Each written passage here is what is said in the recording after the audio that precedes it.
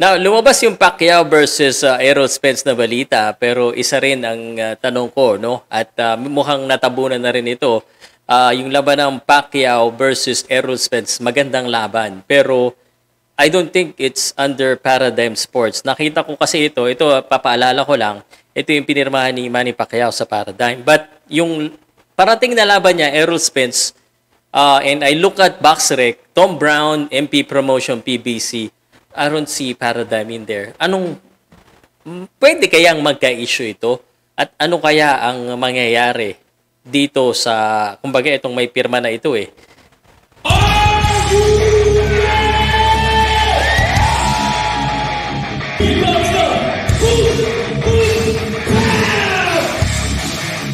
Powcast Sports. If you're new here, don't forget to subscribe and hit the notification bell.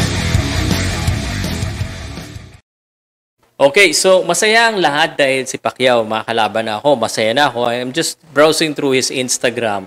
And of course, ito yung pinaka-latest post niya, Pacquiao versus Spence, August 21, Las Vegas. Everyone is already talking about the prediction, kung ano mangyayari. But behind the scene, could there be a problem? No, I'm just challenging you because I've been following the situation really closely, and alam ko rin na there are a few things within the camp na parang, of course, Sean Gibbons. I think this is Sean Gibbons, Pacquiao, but there's also Odiatar, and ayoko magka-problema.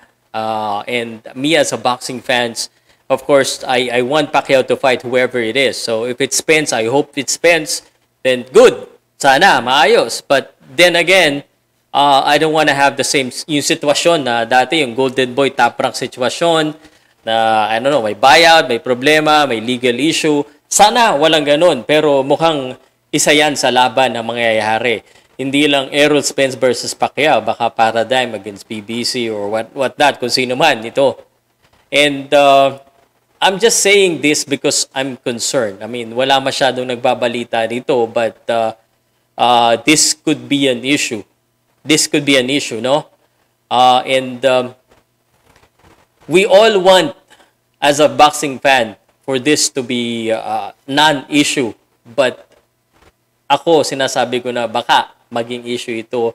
And I hope not. I mean, I just don't know, maybe naayos na. Sana naayos na on the back end itong ganito, or sana merong co-promotion or they're collaborating together, itong PBC at Paradigm Sports.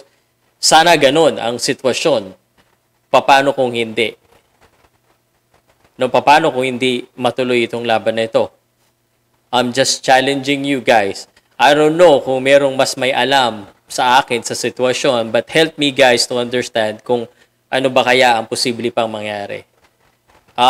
Kumbaga, ayoko maging party pooper, but I'm just letting you know na, bakit ganun? Kasi I was expecting na Paradigm ang mag-announce. Pero if you look at Paradigm, they haven't really talked about this announcement yet.